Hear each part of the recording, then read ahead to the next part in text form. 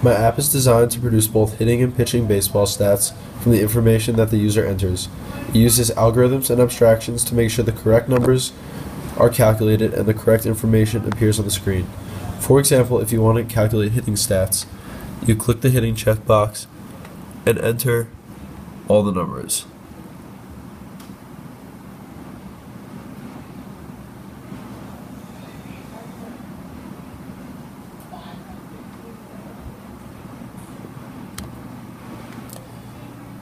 It gives you all the correct results, and then if you click on the pitching checkbox, it switches over to the pitching screen, which contains different stats but works the same way as the hitting screen.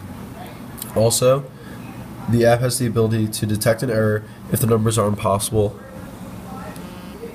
For example, if there are more hits than at-bats, it gives the error message.